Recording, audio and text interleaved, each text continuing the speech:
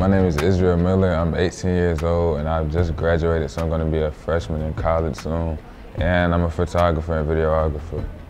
I found out about the Detroit Camp Film Festival through a teacher. My theater teacher, his name is Mr. Spalding, shout out him. He made it a project, so we had to do it. Like, it was mandatory that we did it. And so yeah, that's how I found out about the festival. Okay, my film was about, it was a football story about a great football player getting injured and then having to like come back even better, and the trials and tribulations he may face coming back.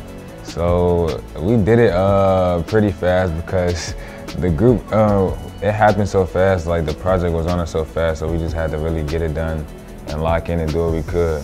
But yes, that's what it was about. It felt good doing, I'm not gonna lie, especially with like the amount of pressure that we had to do it with. Also, we turned in the project like kinda late. We turned it in the day it was due.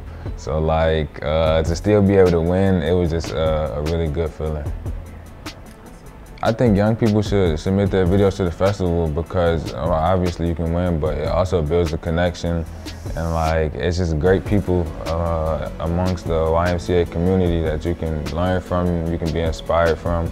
So I feel like everyone should participate because you can't lose at all. I believe this experience helped me build confidence with just creating in general, and then like I said, building connections and just knowing that, all I have to do is try at least. Like, if I don't try, then I lose, but if I try, then I succeed because I put forth effort to get to where I need to be. So as long as I try and just believe I can do something, then it will happen. So, yeah.